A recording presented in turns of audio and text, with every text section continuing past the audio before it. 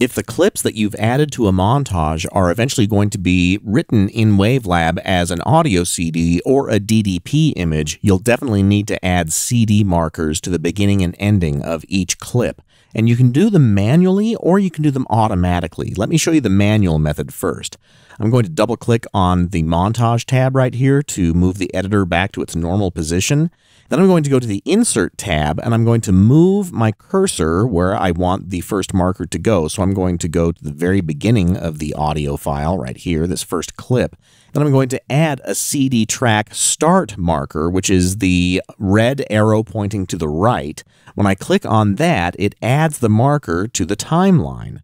Then I can move to the end of the audio clip, and you'll notice that it's magnetized to allow the cursor to be placed right at the clip edge. And then I can click the other track marker, which is the end marker. So each clip has to have a beginning and an ending marker. Then when I go to the next clip, I can move the cursor to the left edge and then add a CD track start marker, and then continue on through the rest of the clips. However, there's a much faster way to do this, and that is with the CD wizard. So I'm going to undo the creation of those first 3 markers, and I'm going to go to the CD tab, and then you can either click the CD wizard button right here, or if you go to functions, you can choose CD wizard. You'll notice that the icon is the same as the button. And when you click on CD wizard, what you're going to be applying are CD track markers to each individual clip. So the defaults for this are the create CD markers as clips, but there are some other factory presets in here that you might want to use. Just make sure that you're on the create CD markers as clips. And then I'm going to generate CD track markers. Then one of the nice options is that you can have it adjust the pause before the tracks as the standard 2-second gap. Or I really like to adjust the length between the songs, or that gap between each of the songs, manually, so that I get a feel for how the CD is going to play from beginning to end. So if you want to have it throw in those pauses, leave this option checked. For right now, I'm going to disable that so that the transitions between the songs are the way that I have programmed them in the montage.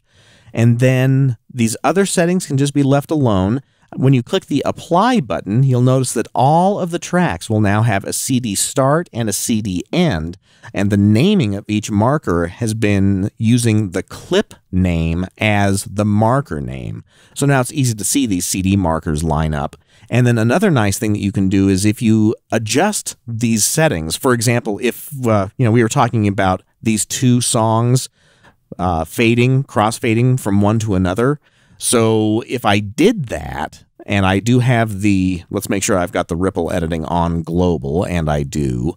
So I'm going to come to this track, and I'm going to drag it over the other track, and you'll notice that the CD markers are now backwards from each other. So this is a problem. What we'll need to do is have this song fade in while the other one fades out, which you can do either on a track-by-track basis or on the same track.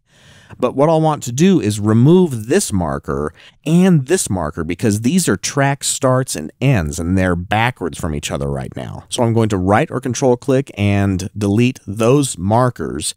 And what I'll want to do is move my cursor position in between those 2 files, and it's about right there that I want the CD track to start. So these 2 songs are going to crossfade over each other, but there's not going to be a gap. It's going to be continuous.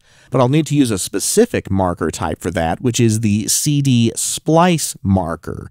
When I add that marker, now there's not going to be any time difference on the CD player when this track plays out and this track plays over the top of it. So it's going to sound on the CD player once the CD is burned exactly the same way as it does in Wavelab.